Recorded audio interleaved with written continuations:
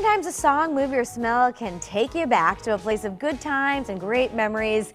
That feeling of nostalgia is something our next guest knows pretty well. That's right. He's the author, not 50 Shades, but 50 Faves of the 60s, 70s, and 80s, which takes us readers on a little walk down memory lane. Joining us now is Fred Del Bianco Jr. Welcome.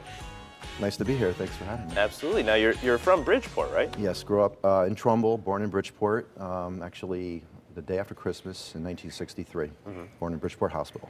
So, Okay. Fred, where did this nostalgia start? You have a memory that stands out? Well, I trace it back to when I was in junior high school and at age 12, and I started going to the library, looking through periodicals, back issues of National Geographic, and but I looked through the product advertisements of the 60s and the early, middle, and late 60s, and noticing how the changes in graphic design and logos intrigued me, and I thought to myself, what a great decade of change this is already. And at age 12, I was thinking this in my mind. Now, Fred, do you think that our generation now, the early 2000s, do you think people will ever look back and possibly write a book about today?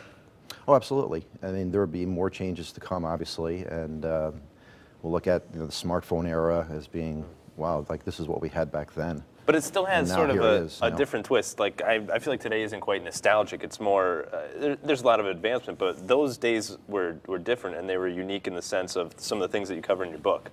It might be, though, looking back at 30 years from now. They'll be You like, never know. CT style, that was pretty nostalgic. But you kind of separate the book into decades. Is that how it works? Yeah, absolutely. The 60s, 70s, and 80s, obviously, which are the decades I grew up, of course, and I have a particular affinity to the 60s, such a dynamic decade of change, and the degree of change was so accelerated that it was just really remarkable. A colorful decade, turbulent, that was a commonly used word. The Vietnam War, television changed from black and white to color. The music was so profoundly different from what we had been listening to in the earlier part of the decade and even the 50s and 40s. And it's just an exciting, exciting time. A lot of it I don't remember, but looking, maybe at For different reasons, 3 of and course, 4, right? but I do remember some of the music that was just coming out, like the Monkees and, of course, the Beatles, and Sure. And some of the movies that are out in the theaters. And in my research in subsequent years, I noticed that the cinematography changed so dramatically as well. So really, a lot of changes in the entertainment field, hairstyles, clothes, you name it. All right. It's really where the beginning of the age of modernism began.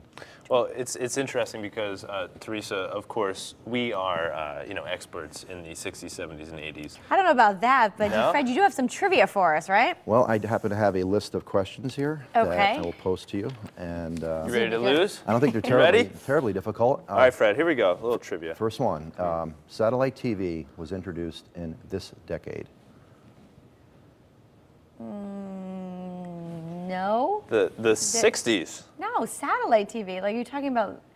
Satellite television, yes. Yeah. The 1960s? Or? Yes. Oh, I Indeed. thought we were talking about fancy, like, DVR TV. No, No. that's 1 point for me, Teresa. The first I didn't know satellite, we were talking about color TV. Duh, hello. the first satellite television signal was transmitted in 1962 Okay. Very good. from Europe to North America using the Telstar satellite.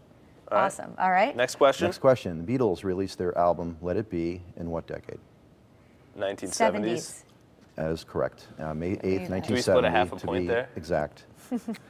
And next question, disposable cameras were invented in which decade? 80s.